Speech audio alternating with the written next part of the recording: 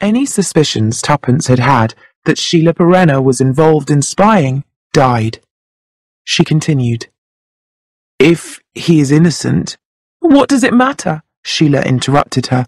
"The police will make up a false case against him and say he was working for the Germans." Tuppence said sharply, "My dear child, that isn't true. The English police will do anything. My mother says so. They'll take him away and lock him up, and one morning they'll stand him against a wall and shoot him." The fisherman on the end of the pier said to Mr. Meadows, "There's no doubt whatever, I'm afraid," Mr. Grant said. Among his papers was a list of people where he worked who should be approached as possible fascist sympathizers. There was also a very clever idea to mix chemicals into fertilizers, which would have destroyed food crops. He also had a supply of invisible ink. "I've only seen the method once before, and then it was buttons which had been soaked in the stuff. When the fellow wanted to use it, he soaked a button in water. Carl von Dynam's invisible ink wasn't in his buttons, it was in his shoelaces." As soon as Tommy reported this conversation to Tuppence, she cried, "Tommy, that explains it." "What?" "Betty, don't you remember what I told you she did in my room, taking out my shoelaces and soaking them in water?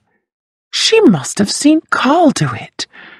He couldn't risk her talking about it, and so he arranged with that woman for her to be kidnapped. Isn't it nice when things begin to make sense? Now we can move forward." "We need to." Tuppence nodded. The news from France was very bad indeed. The British Expeditionary Force was being pushed back by the Germans, and now the talk of an invasion of Britain had a frightening reality. Tommy said, "I think that Carl von Dynam was only a link in the chain, not N or M, who are probably the most important German agents in England." "So, is Mrs. Perenna M? And do you really think her daughter isn't involved in this, Tuppence?" "I'm quite sure of it." "First, the man she loves is proved to be a spy, and if her mother is also one, she's not going to have much left, is she? And supposing we're wrong, that M or N is someone else? I've got some other ideas, you know." "Which are?" "I think I'll keep them to myself for a bit. We'll see which of us is right." "Well, I think we've got to find out where Mrs. Perenna goes, who she meets, everything. You'd better tell our old friend Albert to follow her this afternoon. He'll be glad to have something to do at last." "You can do that. I'm busy." "Why? What are you doing?" Tommy said, "I'm playing golf." Chapter 9. "It seems quite like old times, doesn't it, madam?" said Albert. He smiled happily. Tuppence asked about his wife. "Oh, she's all right. Just doesn't like being away from London and me, she says." "I'm not sure we should involve you in this adventure, Albert," worried Tuppence. "Nonsense, madam. I tried to join the army, but they said wait for people your age to be called up. And me, perfectly fit and only too eager to get at those Germans. Fifth column, that's what we're up against, so the newspapers say, and I'm ready to assist you and Captain Beresford in any way you need me to." "Good. Now I'll tell you what we want you to do." After their game of golf, Tommy went to have supper with Commander Haydock at Smuggler's Rest. A tall, middle-aged manservant served them with the skill of a restaurant waiter. When the man had left the room, Tommy complimented the commander on him. "Yes, I was lucky to get Appledore." "How did you get him?" "He answered an advertisement. He had excellent references, was far better than any of the others who applied for the job, and asked for very low wages, so of course I hired him immediately." Tommy laughed. "The war has certainly robbed us of much of our good restaurant service. Most good waiters were foreigners. It doesn't seem to come naturally to Englishmen." "Acting like a servant doesn't come easily to the English bulldog," said the commander. and went on to say that there would be a successful German invasion in the near future. "There's no organisation here, no proper coordination." Appledore brought whiskey while the commander was talking. "And there are spies everywhere. It was the same in the last war. Foreign hairdressers, waiters." Tommy thought, "Waiters? Appledore speaks perfect English, but many Germans do." "All these forms to fill in with idiotic questions," continued the commander. Tommy spoke on an impulse. The words fitted perfectly with what the commander was just saying. "I know, such as, 'What is your name? Answer N or M.'" There was a crash as Appledore dropped a glass. Tommy's hand was soaked in whiskey. The man stammered, "Sorry, sir." Haydock was very angry and shouted at Appledore, "You clumsy fool! What do you think you're doing?" Haydock continued for some minutes with more angry words. Tommy was embarrassed for Appledore, but suddenly the commander's anger passed. "Come along and wash that whiskey off, Meadows." Tommy was soon in the luxurious bathroom. He washed his hands, then turned from the wash basin to dry them. He didn't notice that a bar of soap had dropped onto the floor.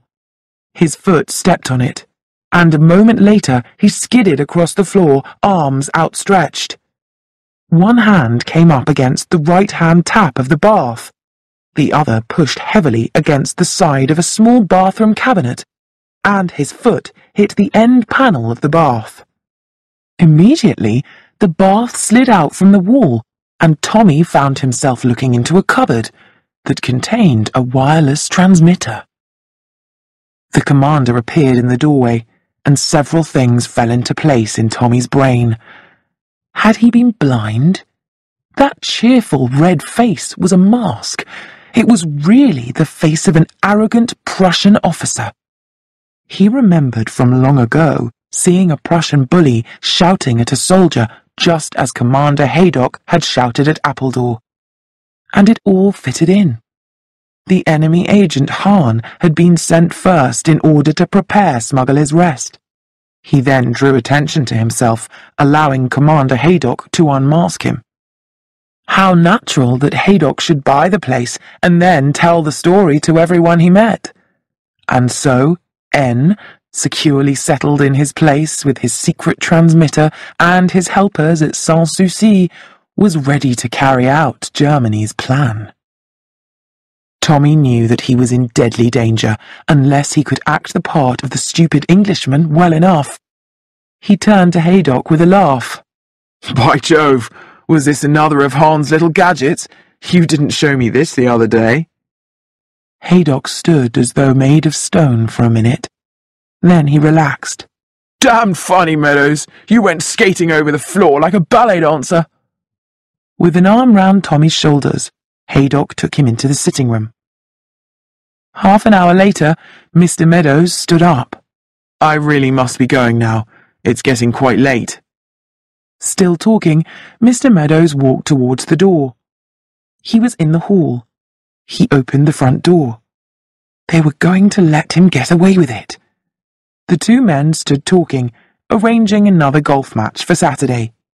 Tommy thought angrily, "There'll be no next Saturday for you, Haydock, or whatever your real name is." Voices came from the road. Two men returning from a walk. Men Tommy and the commander knew who played at the golf club. Tommy called to them. They stopped for a few words with Haydock. Then Tommy walked off with them. He had managed to escape. It was so lucky that these men had come along. Tommy said goodbye to them at the gate of Sans Souci and walked up the drive, whistling softly. He had just turned the dark corner by some large bushes when something heavy came down on his head, and he fell into blackness. At breakfast the next morning, Tuppence was aware of a tension in the atmosphere before Mrs. Perenna left the room. Major Bletchley gave a deep laugh. "Mrs. Perenna is in a very bad mood," he remarked. "Meadows has been out all night. Hasn't come home yet." "What?" exclaimed Tuppence. "Oh dear," said Miss Minton, her face reddening. Mrs. Cayley looked shocked. Mrs. O'Rourke merely grinned. "Ah, well, boys will be boys." Tuppence tried to reassure herself. She and Tommy had agreed that neither should be worried if the other was absent for no apparent reason. She was sure that he would communicate with her, or just arrive very soon. In the evening, Mrs. Perenna reluctantly agreed to ring up the police. A sergeant arrived, and certain facts were noted. Mr. Meadows had left Commander Haydock's house at 10:30. From there he had walked with Mr. Walters and Dr. Curtis to the gate of Sans Souci.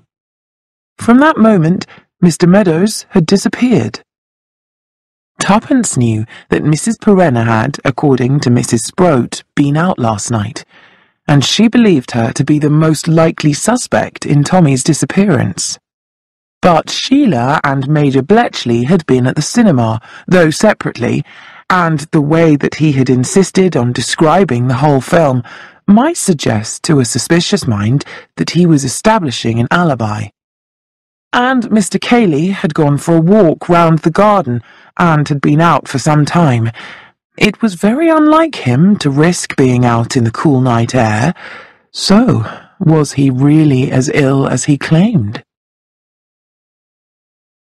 Many miles away, at a secret intelligence location, Tuppence Beresford's daughter was sitting at her desk, frowning. "What's the matter, Deborah? You're looking worried." Deborah Beresford looked up at Tony Marsden. He was one of the most brilliant beginners in the coding department. "It's my mother. I'm a bit worried about her. She was annoyed because nobody seemed to want her in this war, so she went down to Cornwall to stay with an aunt. But I told Charles, my boyfriend, who was going down to see his parents who live in Cornwall, to go and visit her, and he did, and she wasn't there." "Wasn't there?" "No, and she hadn't been there, not at all." Your father?" "Oh, he's in Scotland somewhere." "Maybe your mother's gone to join him." "She can't. He's in one of those secret areas where wives can't go." "Oh, well, I suppose she's just gone away somewhere." "But why? It's so strange. She's been sending me letters, talking about her aunt and her garden and everything." I know, said Tony hastily. "Of course she'd want you to think. Nowadays, well, people do go away now and again, if you know what I mean." "No, if you think Mother's just gone away with someone, you're wrong. Mother and Father are devoted to each other, really devoted. But the odd thing is that the other day someone said they'd seen Mother in Leahampton. I said it couldn't be her because she was in Cornwall. But now I wonder." "Leahampton?" "Yes, it's the last place Mother would go to. There's nothing to do there, and only old colonels and unmarried ladies live there." "Doesn't sound a likely place," said Tony. He lit a cigarette and asked casually, "What did your mother do in the last war?" "She was a nurse." "I thought perhaps she'd been like you, in British intelligence." "Oh, Mother would never have been able to do this sort of work, although she and Father did get involved in searching for secret papers and spies at one point. Of course, they exaggerate it and make it all sound as though it had been very important." On the following day, Deborah returned to her rooms and was puzzled by something unfamiliar in the appearance of her bedroom. It took her a few minutes to discover what it was. Then she rang the bell and asked her landlady what had happened to the big photograph that stood on the chest of drawers. Mrs. Rowley said she hadn't touched it. Maybe it had been Gladys, the maid. But Gladys also denied having removed it. A man who'd come about the gas had been in Deborah's room, she said, but Deborah refused to believe that an employee of the gas company would have stolen the photograph. It was more likely, in Deborah's opinion, that Gladys had accidentally broken the photograph frame and had hidden it in the rubbish bin. Deborah didn't worry about it. She'd get her mother to send her another photo of herself. Chapter 10. It was Tuppence's turn to talk to the fisherman on the end of the pier. She had hoped that Mr. Grant might have had some comfort for her, but no news of any kind had come from Tommy. Trying her best to make her voice assured and businesslike, Tuppence said, "I continue, of course." "Of course. There will be time for tears after the battle. We're in the middle of the battle now, and time is short. One piece of information you brought us has been proved correct. You overheard a reference to the 4th when you listened to that telephone conversation in the hall at Sans-Souci. The 4th referred to is the 4th of next month. It's the date fixed for the big attack on this country." "You're sure?" "Yes, the 4th is the day." "But if you know that—" "We know the day. We know, or think we know, where. We're as ready as we can be. But it's the 5th column here we want to know about. A dozen men in high places, in command of troops in vital areas, can issue conflicting orders and throw the country into a state of confusion. This is necessary for the German plan to succeed. We've got to have inside information in time. We have received information that Mrs. Perenna is a member of the IRA with anti-British sympathies, but we can't get proof. So keep going, Mrs. Beresford. Go on, and do your best." "The 4th, said Tuppence. "That's barely a week ahead." "It's a week exactly." She frowned and began planning a new form of attack. "You see, Albert, it's a possibility," Tuppence said a few hours later. "I see what you mean, madam, of course, but I don't like the idea very much, I must say." "I think it might work." "Yes, madam, but it's exposing yourself to attack. That's what I don't like. And I'm sure Mr. Beresford wouldn't like it either." "Albert, we've done what we could, staying hidden. It seems to me that now the only chance is to come out into the open." "How were you thinking of managing it, madam?" Tuppence said. "I thought I might lose a letter I'd written, make a lot of fuss about it, seem very upset. Then it would be found in the hall, and Beatrice would probably put it on the table. Then the right person would take a look at it." "What would be in the letter?" "Oh, that I'd been successful in discovering the identity of the person in question, and that I was to make a full report personally tomorrow. Then, you see, Albert, N or M would have to come out in the open and try to kill me." "Yes, and maybe they'd manage it too." "Not if I was on my guard. They'd have, I think, to trick me into going to some isolated place. That's where your part would come in, because they don't know about you." Tuppence was just leaving the local library when she was startled by a voice calling, "Mrs. Beresford!" She turned to see a tall, dark young man with a slightly embarrassed smile. "Do you remember me?" he asked. "I came to the flat with Deborah one day." Deborah's friends.